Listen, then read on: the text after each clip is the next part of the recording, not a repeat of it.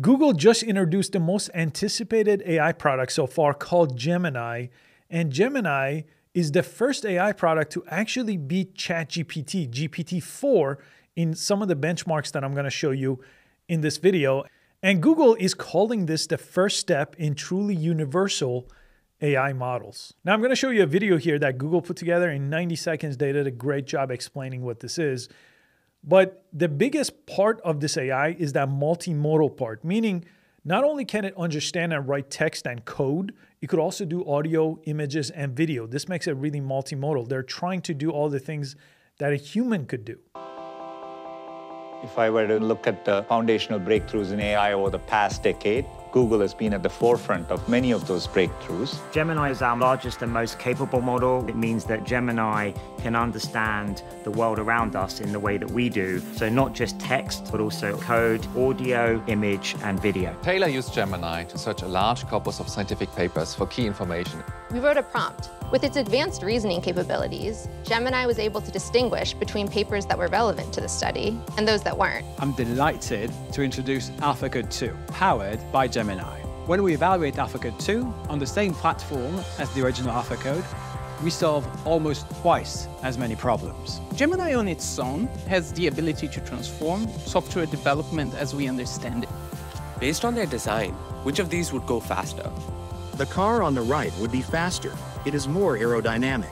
But safety and responsibility has to be built in from the beginning. And that has oriented us to be both bold and responsible together. Developers and enterprise customers are going to figure out really creative ways to further refine our foundational models. Gemini will be available in 3 sizes. Gemini Ultra, our most capable and largest model for highly complex tasks. Gemini Pro, our best performing model for a broad range of tasks. And Gemini Nano, our most efficient model for on-device tasks. It's been a monumental engineering task, which has been, very challenging, but also very exciting. And as this video mentioned, Gemini is going to come in 3 sizes: Ultra, Pro, and Nano. Now, the Pro version of Gemini is going to be available starting today, and it's going to take place right on Google Bard. So if you go to bard.google.com, this is the same Bard that's been around for a while. If you haven't used it before, it's like ChatGPT, it's like Claude. You could ask a question, it's an AI chatbot.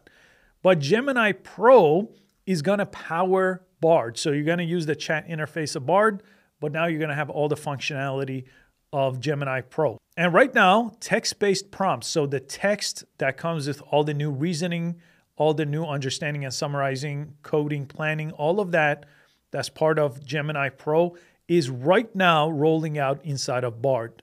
Some of the other functionality, like the way that it would understand images and interact with sound and video, those are going to roll out a little bit later. So it looks like those are not just out yet. And they're going to roll this out in more than 170 countries, which is great. And let me show you some of the benchmarks here that Google has shared with us. So when it comes to text, you could see in some of this benchmark right here, so this MMLU benchmark, Google Gemini Ultra is at 90% versus GPT-4 going through the same thing is ranking at 86%. So this is based on 57 questions in STEM, humanities, and other subjects. So they run these tests through these large language model AIs, and these are the results that they got. This is based on text.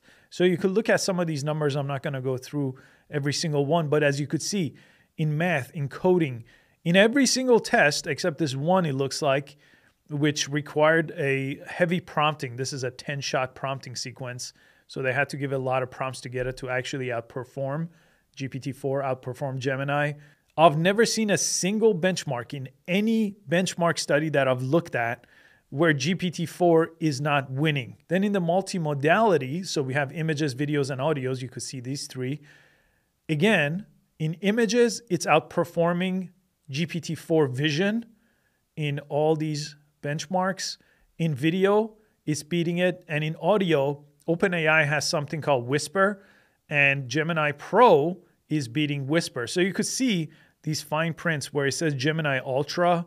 So they did pick and choose. So when Gemini Pro could beat Whisper, they put Gemini Pro, but sometimes they have Gemini Ultra beating GPT-4. And right now, with all the large language models, all the AI, multimodality AIs, GPT usually beats everyone, right? these benchmarks released by Google, Gemini is beating GPT-4. So this is going to put it right ahead as the best large language model and best multimodal AI model out there. So you could look at this. I'll put a link to this page as well in the description if you want to see some of these examples. They have a lot of different videos that they just released today showing you a lot of these functionalities.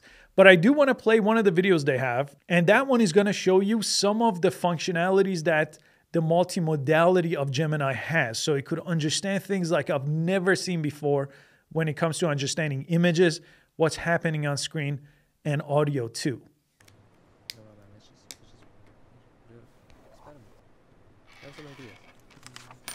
Let's start. All right, testing Gemini. Here we go. Tell me what you see. I see you placing a piece of paper on the table. I see a squiggly line. What about now? The contour lines are smooth and flowing, with no sharp angles or jagged edges. It looks like a bird to me. What if I add this? The bird is swimming in the water. It has a long neck and beak. It is a duck. Yes. A duck is a type of waterfowl in the family Anatidae. Ducks are closely related to geese and swans. The duck appears to be blue. This is not a common color for ducks. However, there are some breeds of blue ducks. These are typically not as common as other duck breeds. It is more common for ducks to be brown, black, or white. Are you sure? What the quack? I was just talking about a blue duck, and now you're holding one. It looks like blue ducks are more common than I thought. Would this float? I'm not sure what material it's made of, but it looks like it might be rubber or plastic. What if I tell you it's making a squeaking sound? Oh, if it's squeaking, it's definitely going to float. Nice. It is a rubber duck. It is made of a material that is less dense than water. Can you teach me how to say this in a different language? And give me a few options. Ooh, can you explain how to pronounce the Mandarin one? Is it Yazi? Yazi is pronounced with a first tone. In Mandarin, there are 4 tones, which are essential to distinguish the meaning of words. The first tone is a high-level tone. Oh, okay. The duck is in the middle of the ocean. There is no land nearby for the duck to rest or find food. It is unlikely to find ducks here naturally.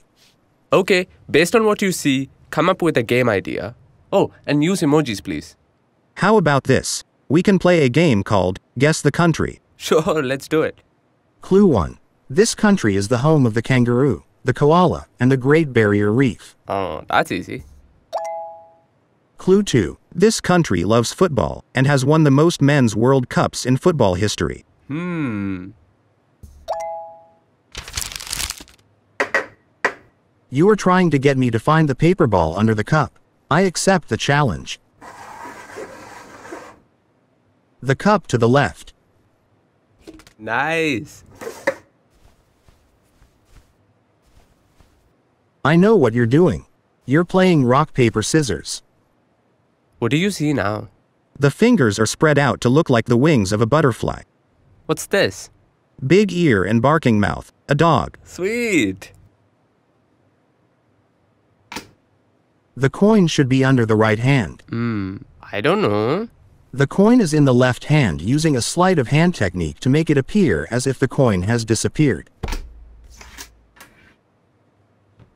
Both objects are round and flat. There you go.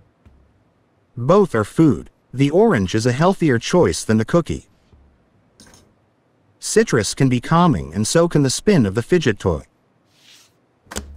They are both examples of popular toys that have been enjoyed by children and adults alike for many years.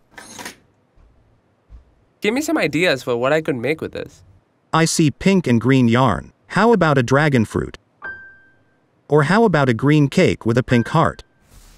Okay, how about these colors? And maybe show me some animals. Okay, now I see blue and pink yarn. How about a pig with blue ears? Or an octopus? Or a bunny with a pink nose? Ooh, I'll keep those in mind. Which way should the duck go? Going left leads to a duck, which is a friend. Going right leads to a bear, which is a foe. It is better to make friends than foes, so the duck should go left. Smart choice. This is a picture of a crab. That's right. Is this the right order? No, The correct order is Sun, Earth, Saturn. Based on their design, which of these would go faster? The car on the right would be faster. It is more aerodynamic. Which looks more fun? The one on the right, because it has a loop. What do you think this person might be saying? How about a woohoo? Ooh, I love that.